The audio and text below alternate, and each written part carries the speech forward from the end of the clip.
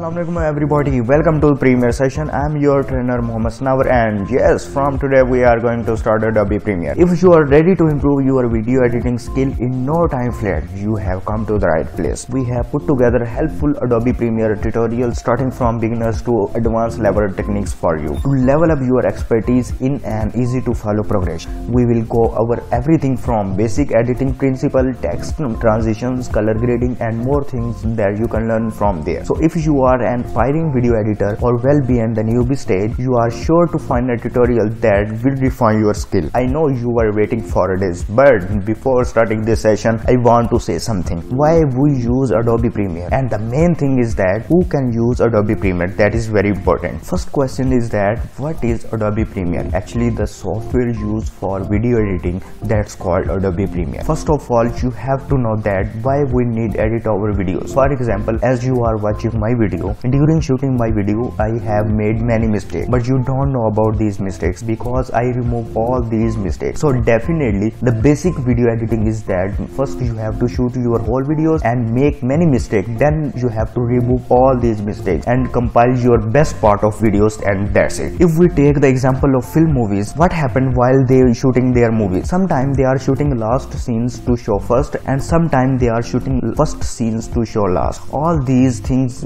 we can done while editing. So now you understand what is the purpose of video editing. Basically, when we take some parts of videos, compile them, add background music, add images in videos, and the final product will be your videos and movies. In next class I will guide you how to download Adobe Premiere for free and how can we install it and some technical things about that. I'm going to explain in detail, not in that lecture but in next lecture, so that you can understand better that things you are going to interact with. In this lecture, the most important thing is that is the video editing is necessary for you or not. Number one, I can't understand why you need video editing. If you are looking for job in production house after editing, that's fine. If you are going to start your YouTube channel after editing, that's totally fine. If you want to make short films or movies, that's totally fine. But if you think this is trend of Adobe Premiere and you want to learn, then it's totally useless. Honestly, I'm saying this is totally useless. And if you want to edit your family videos, your birthday videos and some particular events in your family and want to upload on Facebook, or you want to share with friends and families, that's totally a different thing. But to learn whole Adobe Premiere, and I think this is over. For family videos or normal videos, I will suggest to you, you can use Window Movie Maker like Photo Editor, Filmora and some other user-friendly softwares. And come to the point, if you want to learn for your profession. One thing more I want to say, most of the people think that Adobe Premiere is necessary after learning graphic designing, but this is not necessary because every field is different from other. And this is most saying is that jack of all the trades, master of none. None means nothing, means to say if someone knows about everything but he or she will not be master in one thing, this is not your future. And I will suggest to you that you become a master in one field so that your demand in the field increases. Let's take an example. If one person, you can say his name is Nawar and he is master in video editing, and his demand in the field will be different on marketplace. And other person, you can say his name is John and he know about everything but not master of one thing. If someone wants to hire him and they think that we can hire him in one case, if suppose graphic designer is on holidays or video editor is on holidays, then we can take work from him, but they are not sure that he can do properly. So once again I'm saying, be a master of one rather than being jack of all the trades. So you can't become expert in every field because it will takes a lot of time. So you learn everything and I will teach you to everyone, so don't worry about that. At the end, when you want to go in the industry, then you can take your decision whether you want to be a good video editor or graphic designer or any other field. That's your choice. So all is done, and see you in next class with most important content and information, and have a good day.